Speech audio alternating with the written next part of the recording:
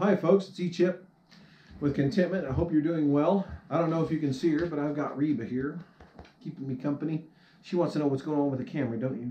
Yeah, you want to know what's going on, don't you? Roscoe's over there. But thought I'd say hi. I don't have anything on the homestead new to report today. Working on a greenhouse, and we'll have a video coming up on that. It's proving a little challenging, but I think we can make it work. I'm really looking forward to trying to grow some food out here and seeing what we can get to grow and what won't grow, and how much I really don't know about high altitude gardening in a colder climate. But anyway, I just, things that are going on in the world here lately have just got me thinking, what should I be doing to, to preserve myself here, to preserve contentment, to make sure that I'm doing the right things so that I can remain here at Contentment for a long time and remain independent and things like that. Because in case you haven't noticed, I've certainly noticed, inflation is really eating everybody's lunch here lately. And then also, the stuff that's happening in Europe right now, Ukraine under attack, and the world, setting up to cause sanctions, the backlash from that, or the financial or economic repercussions of that, where everybody's got to make a sacrifice now, and because we're gonna starve Russia out or whatever. Now, don't get me wrong, I try to remain apolitical on these things, but I can't ignore the fact that they can affect, my lifestyle here and yours too. So I came up with I was just thinking, what things can I do to hedge against inflation? And I guess my mind ran through all the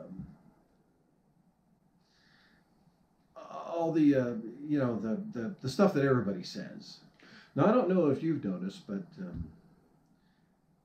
at least here where I'm at, the grocery stores and other stores, it seems like the supply chain issues have sort of calmed down a little bit. The shelves are, mostly full again.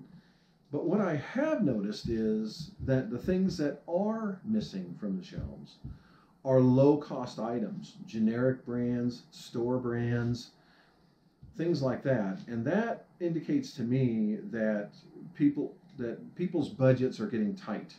They're buying the less expensive stuff because food's getting harder to afford. Gasoline the same way. Even I have begun to curb the number of trips I take into town, not only because it takes a long time to go there and come back, and it really eats into a work day or a project day, but also because the gas. The gas is pretty expensive here. We're about equal with the national average for gasoline here. So, but still, it was over $100 to fill both tanks in Rusty the other day. So, and that's a big chunk of money to fill your tank. So anyway, I'm running through my mind, okay, what kinds of things can all of us be doing to, as a hedge against inflation? And so, here they are. You could do what a lot of people are doing right now with high prices, and that is stock up on stuff, particularly food staples, toilet paper, all those kinds of things. Because if the price is going to go up and you have room to store it, buy it now. The same would be true for gasoline. Now, you all know that I have tanks here, where I store gasoline. And, those tanks have a twofold purpose. One is to keep gasoline on hand here so I can run Dinah, our backhoe, and Dumpy, when he needs gas. But then also, the idea behind those was to store a little gas, a couple hundred gallons of gas.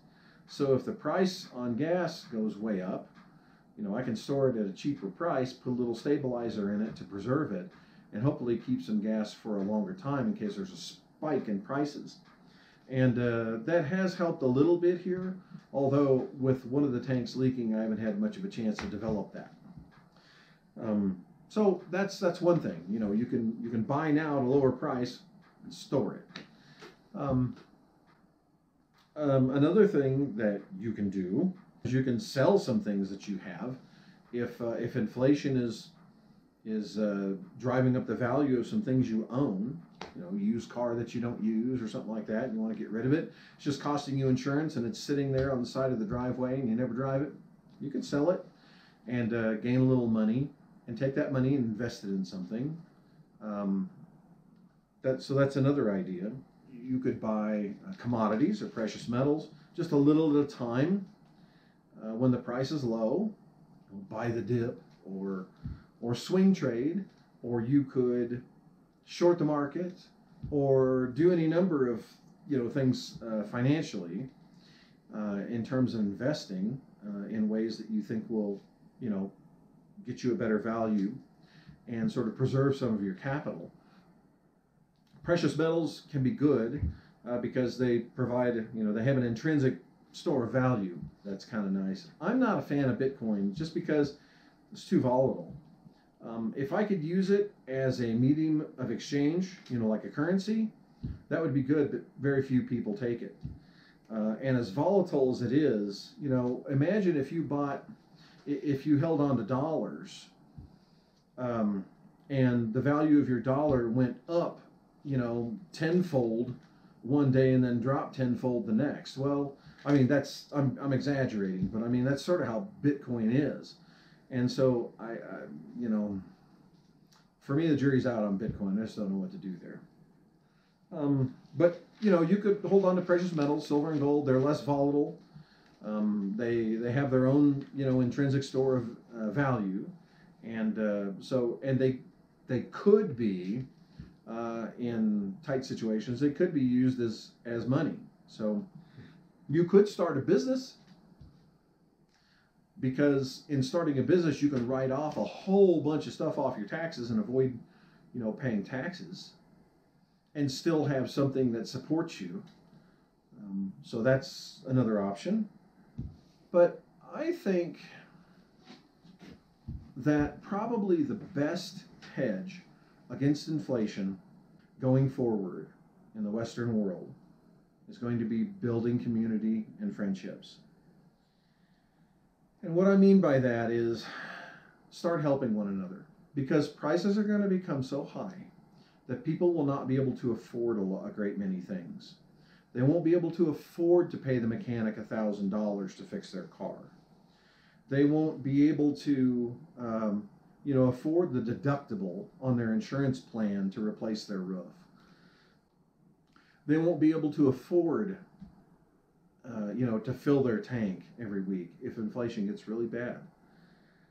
So probably the best hedge, in my opinion, against inflation would be having friends and family, building a community, encircling yourself with folks that both you can help and who can help you.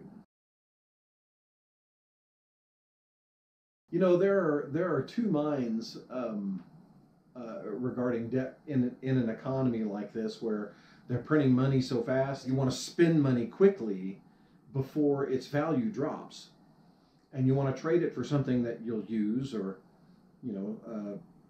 need or something like that, because the value of your money drops so quickly that you may not be able to get that item again, and that extends to debt.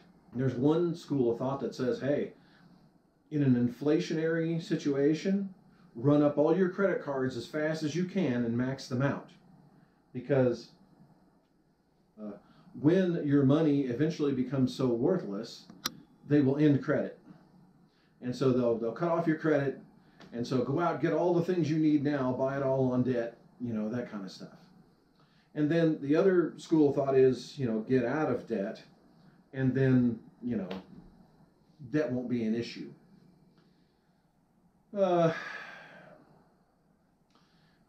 suppose there's something to be said for both those schools of thought. I'm not uncomfortable with debt, but I prefer no debt. But it seems pretty clear to me that we are entering a time in the Western world where consumption, like we have been doing it, is gonna shrink. It's gonna go away. People will be doing more things by themselves and for themselves. So, more people will be working on their own cars because they can't afford a mechanic because it takes more dollars to pay them. More people will be growing a garden because produce is getting expensive at the store and the quality is suffering. More people will be working on their own houses instead of hiring contractors and things like that because it's less expensive to do so. People may not be buying new cars here pretty soon. And as expensive as used cars are, I mean, people won't be buying cars, period, after a while, I fear. So I think we'll be doing more things for ourselves. Now, in coming to contentment, that was partly my goal. I want to be closer to the things that sustain me. I want to do more things for myself. I was tired of paying people to do things for me while I slaved at an 8 to 5.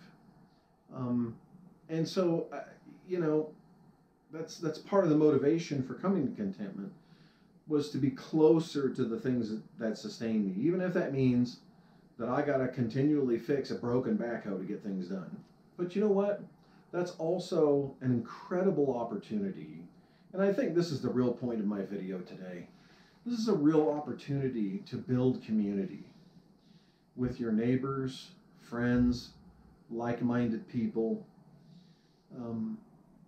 because it won't be too long before all of this starts hitting us hard, I fear, with the inflation.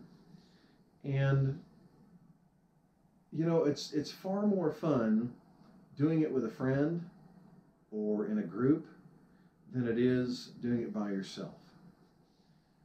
So, next time a hailstorm blows into town and tears up your roofing, instead of hiring a roofing company, you may consider, just getting together with your neighbors and going around to each other's roofs and help each other replace your roofs. We'll do yours first, and after that we'll do mine, and we'll do Joe's, and, whatever. Times like these are when, people need to come together and help each other and really build one another up, encourage one another, and help each other. There's a scripture in the Bible that says, "Owe no man anything but to love one another." And so if we look for opportunities to help people who have a need, if we seek to build that kind of community and those relationships, it will come back to you in spades. It really will.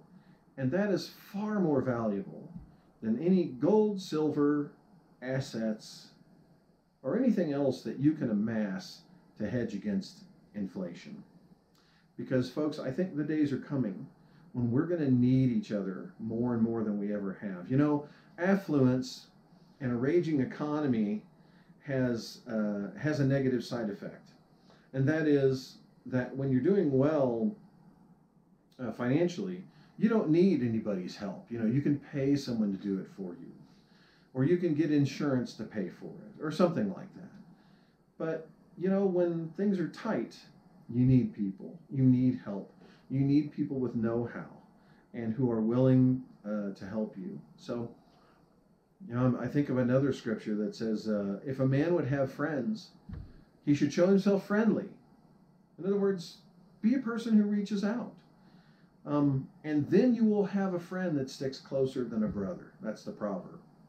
So, to me, those are the best hedges against inflation. Building community, building friendships, loving on and helping one another. Those of you who have adult kids, you may see them coming back because it is just so hard to afford to live out there. And whether you like it or not, you're loving on people.